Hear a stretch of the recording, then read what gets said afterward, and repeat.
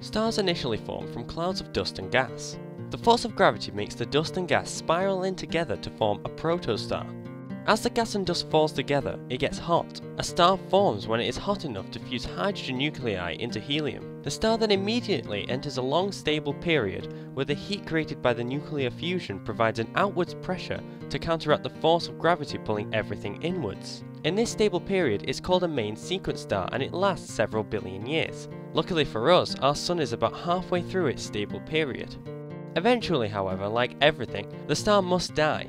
It takes one of two courses, the boring way or the cool way. Stars that are about the same size as our Sun tend to take the boring way out. When the hydrogen begins to run out, they begin to fuse heavier elements all the way up to iron in its core.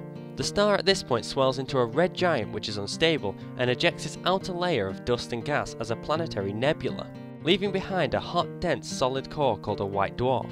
Told you it was boring. Stars much bigger than our Sun, such as Betelgeuse, are big enough to take a much more interesting route.